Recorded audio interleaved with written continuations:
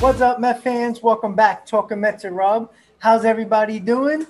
Hope you're doing good. Before I get started talking about the home opener at Clover Park yesterday, don't forget, guys, if you enjoyed this video, smash on that like button. If you're enjoying my content, like my videos, you want to see more, subscribe to my channel.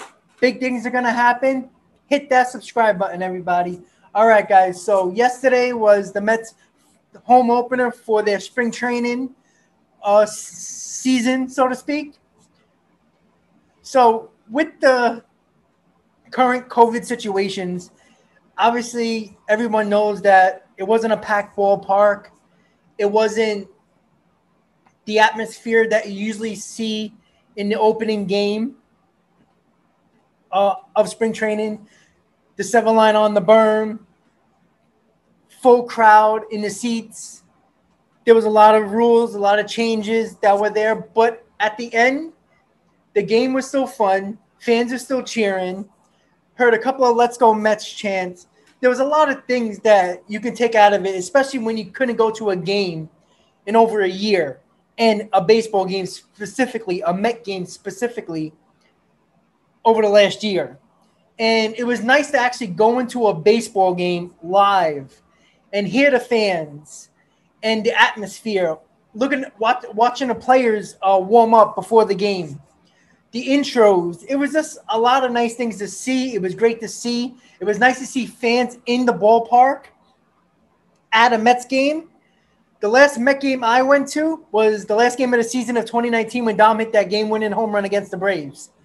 That was the last time I was at a baseball game. The last sporting event I went to was an XFL game right before COVID hit. In the middle of February, I went to a XFL New York Guardians game in New Jersey at MetLife Stadium, and that was the last professional sporting event I went to before COVID hit. So it was a great experience to be back at the ballpark. I know all you guys can agree that it was great to see fans in the stands at a Met game. It was great to see. I know you guys probably loved it too. A lot of people couldn't come down to spring training this year because of COVID, which is understandable. Luckily enough, I was able to. I'm enjoying myself in Port St. Lucie. It was a real good time. So we're going to get right into the game recap of yesterday's game. So yesterday, as you know, Marcus Stroman started the game for the New York Mets. He was very good. And I'm one of the biggest critics of Marcus Stroman. I've said it in many of my videos. I say it on social media. I'm one of his biggest critics. He talks a Cy Young game, but he hasn't pitched like it at all wearing a Mets jersey.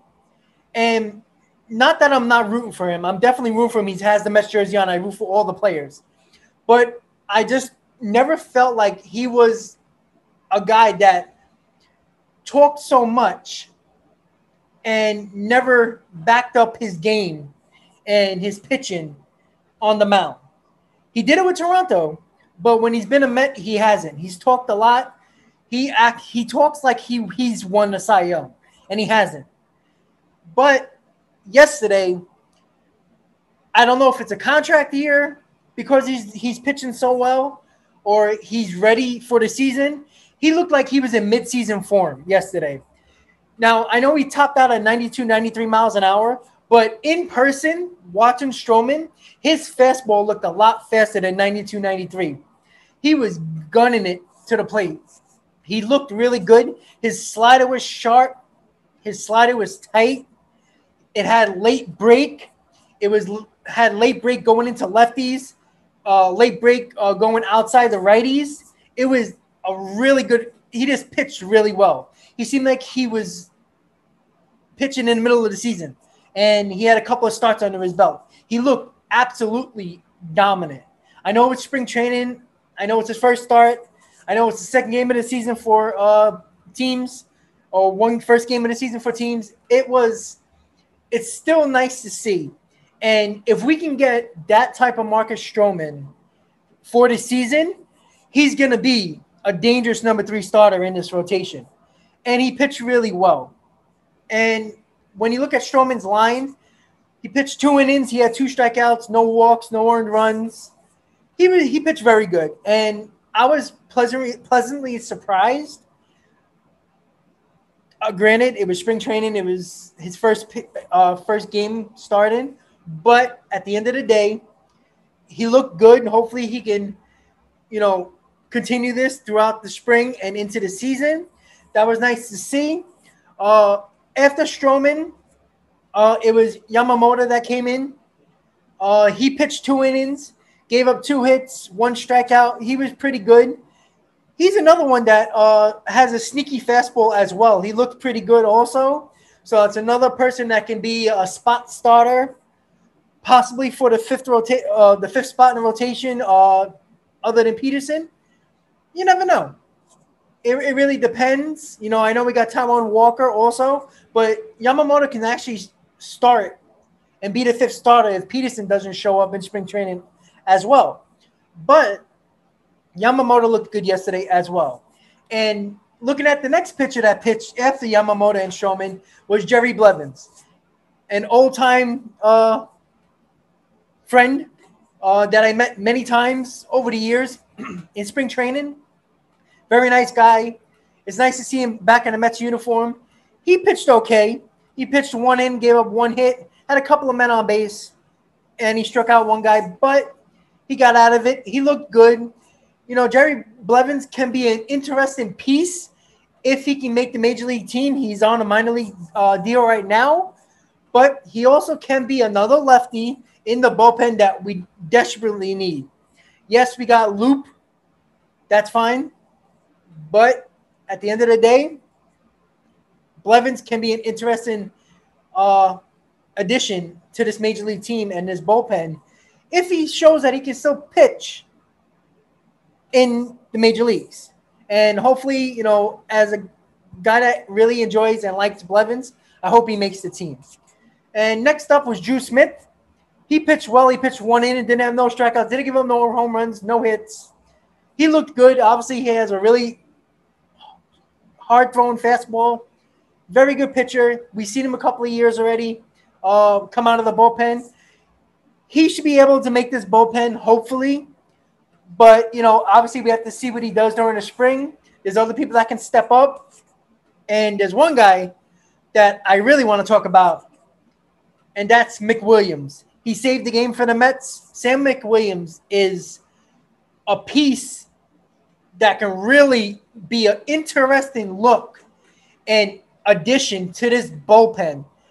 I mean, his fastball was electric. His slider was insane.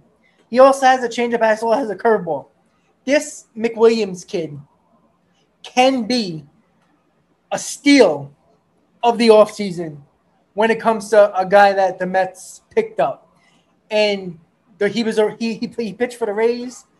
But this kid is, electric. His fastball was, banging that catcher's mitt. It was just insane how good he can be. And if he can stick with his control and look really well in the spring, I think he could be a piece that they can add to the bullpen. And Lord knows we need guys in a bullpen because we don't trust Familia. We don't trust Betances. Who knows about Edwin Diaz?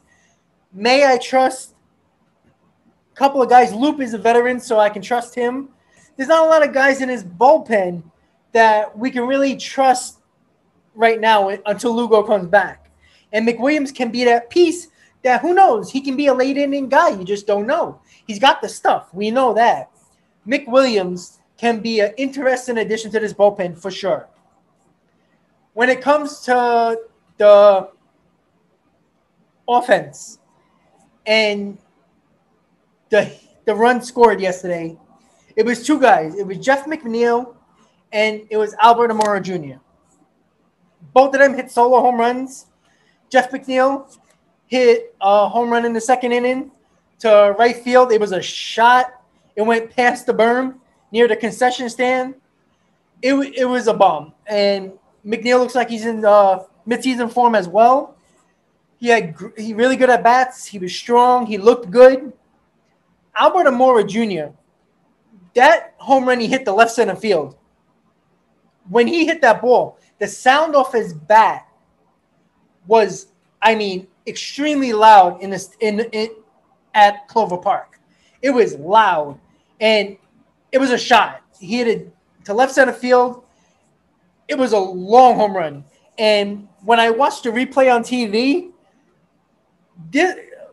ALMORA can be a very surprising piece to this Mets team. You know, we poo-pooed it when we signed him.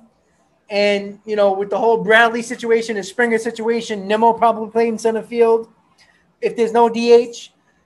If ALMORA can show power like that, and we know he was a first-round pick a couple of years ago with the Cubs, and they expected big things from him.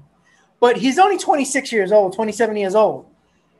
If he can find it, and what Gary Cohen said on the broadcast when I found out when I got home and I watched it when I recapped the game, that he's working out with Manny Machado in Miami, ALMORA Jr. So maybe he is coming into his own. Maybe the Mets can finally get lucky and sign one of these guys.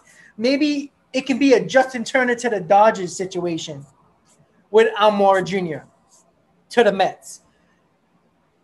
I like the kid. We know he's good defensively. That's no doubt. But if he can hit, man, can he play center field every day for this Mets team. And if you get a DH, it's even better. You can put Nimmo on left, Dom at first, Alonso as the DH. That would be great. But we have to see more from ALMORA offensively for him to start every day in center field. With Jeff McNeil, we know what he is. He's a gritty guy. Works at bats. But he seems like he figured out the power in his bat. And we've seen it in 2019 in the second half. He was more of a power hitter than he was a contact hitter in the first half of 2019. In 2020, he struggled a little bit, but he found it too with more power. Contact wasn't as great, but he's a 290, 295 hitter for sure, 300 hitter, Jeff McNeil. But it seems like he's working his way to hitting more home runs and working that power into his arsenal offensively. He's probably going to be the number 2 hitter, maybe. But if you look at the lineup yesterday, I know everybody didn't play, but McNeil batted a little deeper in the lineup behind Conforto. So, and Lindor batted second. So, I think McNeil can be a perfect number 2 hitter. But if he's going to show power like that, you never know. Maybe he'll move back in the lineup a little bit to maybe the 5th spot that he hit yesterday. But Jeff McNeil, ALMORA Jr. were only 2 runs of the game, 2 solo home runs. It was nice to see. Really great to have baseball back with the fans. Really great to see. It was beautiful weather yesterday. It was perfect. Looking at the box score to recap the game, the Astros 0, the Mets 2. 4 hits for the Astros, 5 hits for the Mets, 1 error for the Astros. Stroman got the win. McWilliams got the save. Really great to see. I'm so glad to be back at games. Hopefully, we can continue to be back at games when COVID rates go down. Hopefully, opening day can have a lot more fans than probably 20%. Hopefully, we get 25, 30%. That would be awesome. We can get about 10,000 fans, hopefully, in the ballpark at Citi Field for opening day. It's going to be great. Thank God I'm back at the baseball game, at the Mets game. Great to have fans back. I want to thank you guys for watching. Don't forget, guys, if you enjoyed this video, smash on that like button. If you enjoy all my videos, want to see more content, want to see big things happening to my channel, Talking Mets with Rob, subscribe to my channel, everybody. I want to thank you guys for watching, and as always, let's go Mets.